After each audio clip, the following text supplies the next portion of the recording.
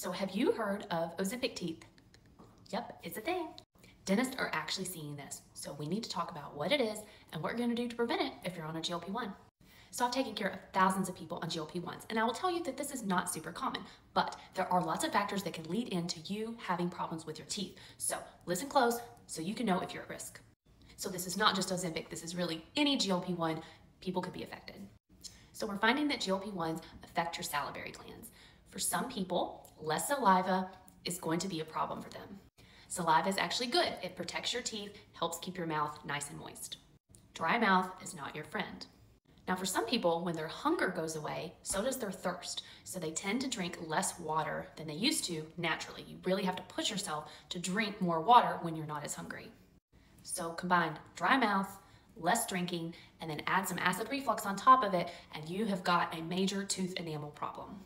So dentists are reporting more cavities, receding gums, and problems with tooth enamel in people who are on GLP-1s with these issues. Some are even having issues being able to heal after they've had routine dental work. Now here's the kicker. Unlike other GLP-1 side effects, these are side effects that are unlikely to get better even if you stop the drug. So this is something we really want to pay close attention to. So if you're having tooth sensitivity, any changes in your gums, or if you're having a dry mouth that just won't quit, you need to let your provider know right away and make sure that you get a dental checkup. Good news is this is totally preventable. So let's talk about some things that you're gonna do if you're on a GLP-1 to help prevent Ozempic teeth. Number one, you are gonna stay hydrated. You're gonna drink water or electrolyte drinks or fluids like it's your job. Shoot for at least 64 ounces a day. Number two, if you find that you're having a dry mouth, try chewing sugar-free gum to help stimulate your salivary glands. This is going to help with the whole dry mouth and also help with protecting tooth enamel.